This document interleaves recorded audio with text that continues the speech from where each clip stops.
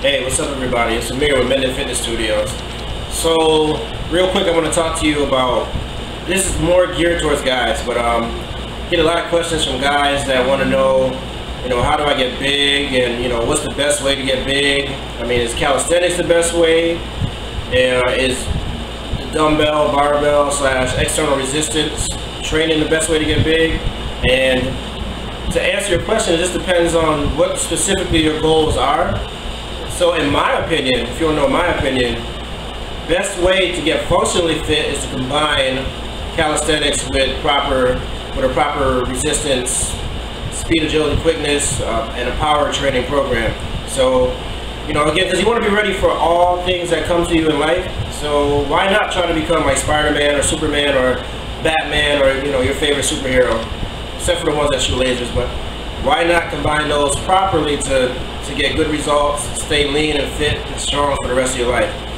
But going back to getting big. So getting big is more a function of hard training, putting in the work, and then actually getting the calories to help your body, specifically the right amount of protein to help your body get bigger and stronger, help the muscles change.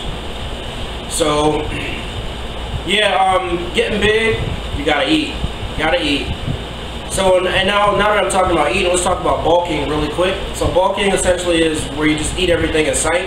And I'm all for that, but you want to do that scientifically. So there's a big difference between 250 calories of a high-fat meal, low protein, low carb, versus 250 calories of a high-protein, high-carb, low-fat meal. They're both the same amount of calories, but the nutrient distribution is different. So that's one of the main things. When you're bulking, you gotta work hard. Make sure you're getting protein. You gotta get the right amount of protein. And you don't necessarily need a protein supplement. Protein supplements, I find, like in my opinion, they're for people that, they might be going through like a surgical procedure. They give those to people that are coming off of surgery who can't move, but and they can't really digest chewed or like hard protein, like turkey, like your solid proteins. They can't really digest those. So in that instance, a protein powder is good. But for a person that's trying to bulk, yeah, you can get all the protein you need just from just your daily meals, man. You just gotta eat a little bit more, but you can get all your protein from your meals. Because if you think about it, America is one of the only countries in the world that doesn't have people that are protein deficient. Like, there's no end to protein or the different sources of protein you can get. So you can't run out of protein. So yeah, that's my rant. Try to bulk, get the protein. Powder is not necessarily needed. And just make sure you lift hard, lift heavy, get the right amount of rest. And know your starting point, know where you are as far as muscle mass and lean and body fat now, and then check every 1 to 2 weeks to see progress.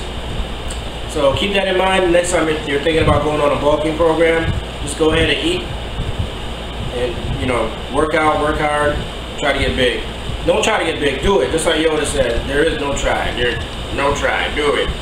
So that's it. You guys have a good day. Rate, comment, subscribe, and let me know what questions you have, and I'll answer them. Thank you. I'll do my best to answer them. Thank you.